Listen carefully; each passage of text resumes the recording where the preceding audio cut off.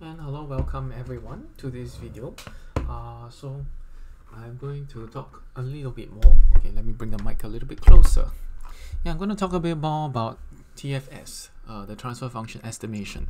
So last video I told you that all you need to do to basically use TFS is to have some data, some relevant data, the number of poles you want, the number of zeros you want, and if you want input-output delay, and these are the basic ways to do it.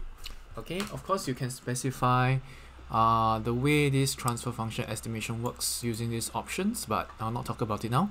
So today I want to talk straight about how you get this data, because last video I was saying, okay, this data is basically loaded from MATLAB, but you need to have a way of making your own data. How do you have your own data?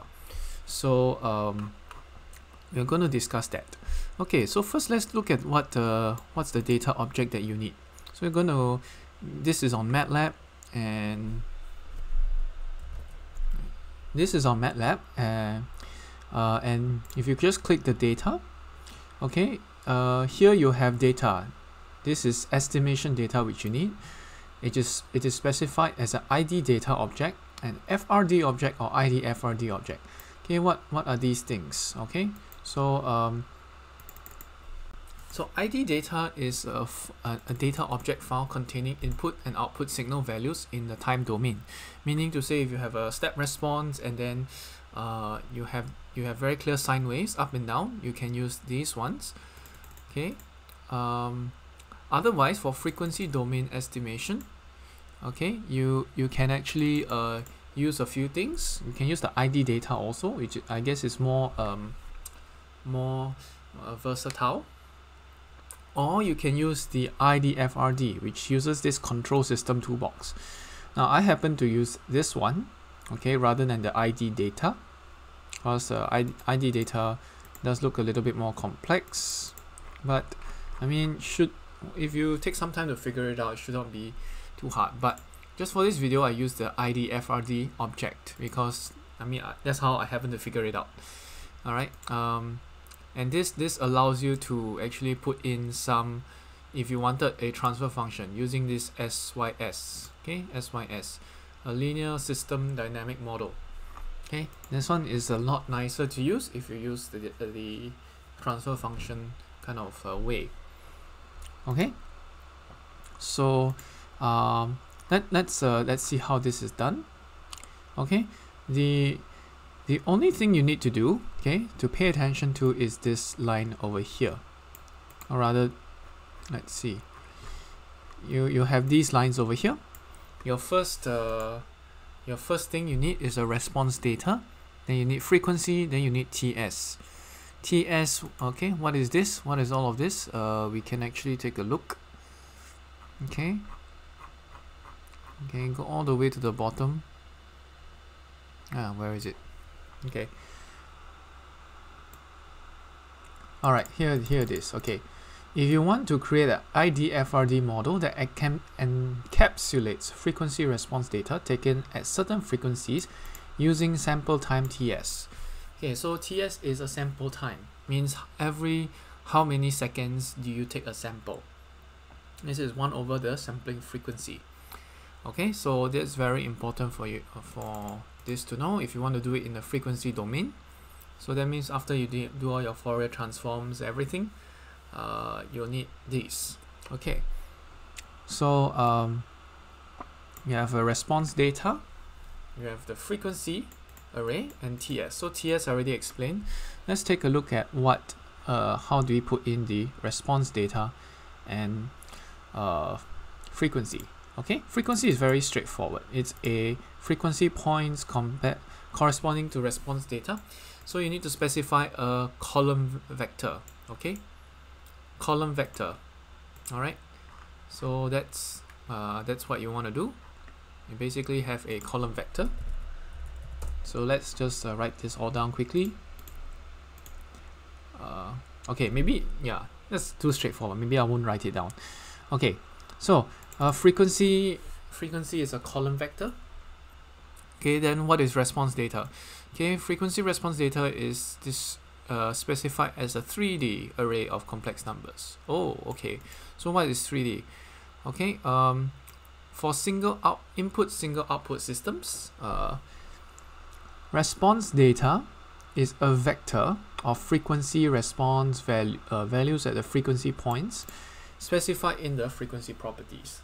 Okay, so what is the SISO system? It's a single input, single output. Okay, that means if you just want a single input, single output transfer function, it's very simple. You just need one vector of complex numbers and one vector of frequency points. And the complex numbers will have all your gain and phase data inside it. I would have explained how you got those complex numbers before in a Fourier transform. And basically these complex numbers come about because your Fourier transform has imaginary numbers and real numbers. And the complex numbers actually tell you the phase, the magnitude of those complex numbers will tell you the magnitude, how big is the amplitude of the sine wave. Okay, so yeah, so for single input, single output, response data is a vector of frequency response values. Okay, so I'm going to do only the basic. We'll just touch on single input, single output. For multiple input, multiple output, yeah, there's so many pieces of data, you probably need a 3D array, but we're not going to touch that. Okay, so yeah, how is this going to look? Yeah. Okay, so let's take for example you have okay, so let's say we just have this piece of data. Okay, it's called this one is under the estimate transfer function, is one of the examples. So I have to assume first that you have already done your Fourier transform. You have a column of frequencies and a column of you have a column of frequencies and a column or a column vector of what do you call that? The response, which is these complex numbers. Okay, so so let's walk through this example. Okay, I'm just going to load this up in MATLAB. Okay, oops, and let's do a CLC here. I'm going to clear. Okay, so I'm going to load these two. Okay, what's F? Okay, F is a column of some frequencies here. You can see. And FRF is this column vector of all the response. Okay, so this is ideally, if you have a CSV file or something, you should have these two column vectors. One about frequency, the other about the response. The response will be again complex numbers. Okay, so yes, what this Permute thing is. Okay, so Permute basically is just a rearrangement of the whole array. Okay, it's a rearrangement of this whole array. So let's say you have A. Okay, you have a random number generator. You actually make a matrix, 3D matrix. Okay, 3D matrix. So this is the first level, so to speak, and this is the second level. Okay, if you want to change how this matrix works, you reorder the elements of this 3D matrix. You use this thing called Permute. So all you're doing here is to just reorder the matrix. Okay, so well, technically speaking, let's see what this Permute thing does before we load it into the idfrd. Okay. All right, so yeah, basically, let's see. Yeah, so all this does is to create a 3D matrix. Okay, you can see. Okay, what I'm doing is I'm checking out this Permute thing over here. Though I don't know whether you really need that. But Yeah, but this is a 3D matrix, okay? Yeah, this is a 3D matrix. The column, yeah, the x coordinate, so to speak, is just 1. The y coordinate is 1. So you see a 1 by 1 by 2, 0, 1 complex double.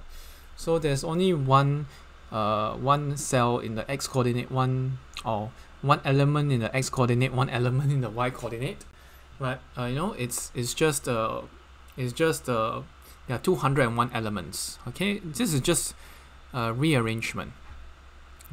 Okay, if you want to explain it like that, okay, 2, 3, 4, 5. If this is the row vector, okay, in the x direction, okay, this permute, all it does is to just rearrange it. 2, 3, 4, 5. So this is the x direction, but what this permute does is to change this column vector into this, and this becomes the z direction kind of thing. So 2, 3, 4, 5, increasing z, but this is increasing x. So this is all that the permute function here is doing. But in essence, you still have one column of vectors, in one column vector in the z direction, one column vector in the x direction, if you want to think about it that way. Okay, so I'm going to try the idfrd. Okay, g equals to idfrd. I'm not going to do the permute. I'm just going to do frf f0. Now, what are these three things here? Okay, this is your frequency response data. Of course, you basically just rearrange this whole thing to shift the vector upwards. Okay, this is the frequencies that you have, and 0 is your sampling time. Normally, if you were to take real frequency response data, you will have finite sampling time in real life. Okay, but this is an ideal case, so I'm not going to do anything. Now, from the last two things over here, this one is actually quite obvious, but it's very important. Okay, so it's specifying that the frequency unit should be in hertz. Okay, again, the frequency unit should be in hertz. So if your frequency response data is going to be in hertz, you should specify that it's going to be in hertz, or else MATLAB will be confused and then you'll think it's in radians per second. So yeah, one very important thing to take note is always mind your units. Okay, mind your units. So I'm going to just put this here, and let's see what happens. Okay, G will come out as one idfrd data, and let's see whether it works without this permute thingy. Okay, let's test let's see the body magnitude plots.